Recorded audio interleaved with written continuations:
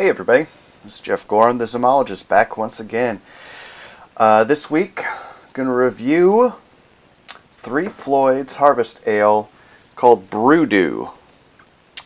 Let's see if I can tilt the light there so you can see it a little bit better.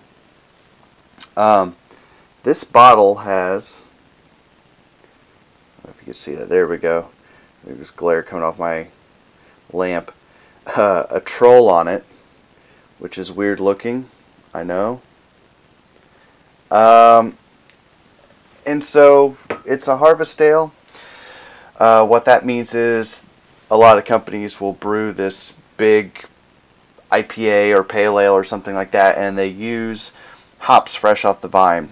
They're unkilned, so they don't go through the kiln to dry them out. They just pick them fresh off the vine, and these things come out late fall, early winter, because it's from the previous batch of harvested hops in the fall, late summer, early fall. So, crack this open, pour it into the glass. Alright. So, looking at the color and texture, it is a peach sort of color. It's a golden hue, a little more orange than I would have expected. Pretty hazy, so my guess is it's going to be a pale ale IPA. Yeah, it's definitely an IPA. On the nose, I get a very piney smell. That's very typical of wet hops or a very hoppy beer. Some might even say an aroma not unlike cat urine. I prefer piney because cat urine is a little less appealing, believe it or not, than pine.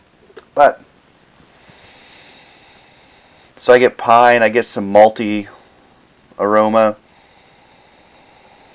and a little bit of citrus, not much, mostly pine. The pine comes through. Let me give this a try.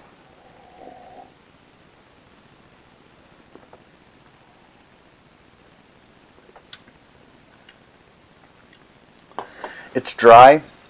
It's not as dry as I expected it to be, as far as leaving your tongue feeling very dry in that flavor.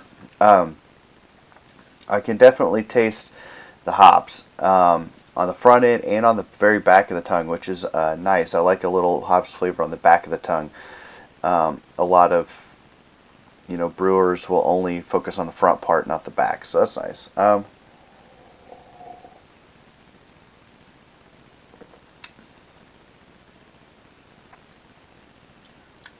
It's a very clean beer, and there's not a lot of taste that's coming through. A lot of flavors is coming through really heavy.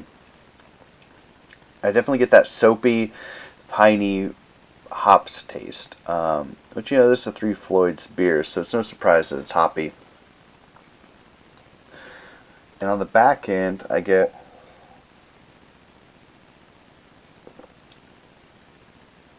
the aftertaste is almost like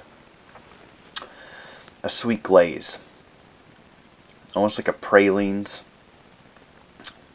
and kind of a little bit of a malty flavor on the back end. So it does have some balance to it. It's not as balanced as a lot of pale ales, particularly Alpha King from 3 Floyds. But I definitely can tell this kind of bready, toffee-like flavor on the back end.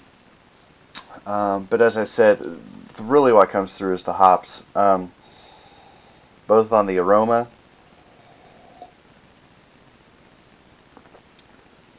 and whenever I drink it, maybe a little bit of an orange zest in the aroma and the flavor.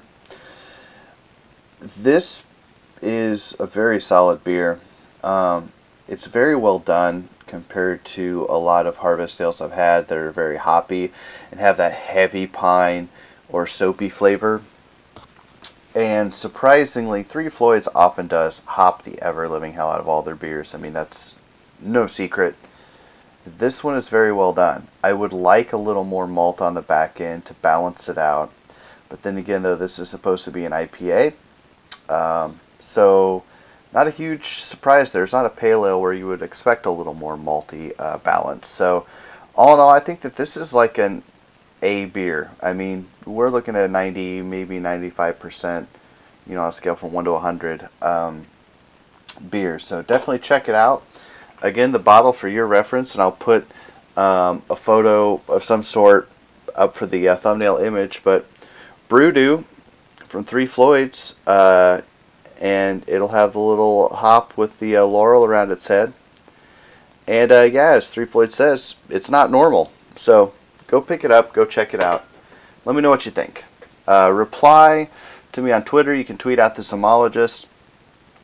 And coming up, we may have some opportunities to try a particularly rare 3 Floyds beer that I have in my coffers. So by all means, if I hear from you guys and there's some message board chatter, some tweets, I'll go ahead and select one of you, or maybe more than one of you, to come by and help me taste this thing. So please, by all means, comment below or tweet me at the Zymologist and let me know what you think.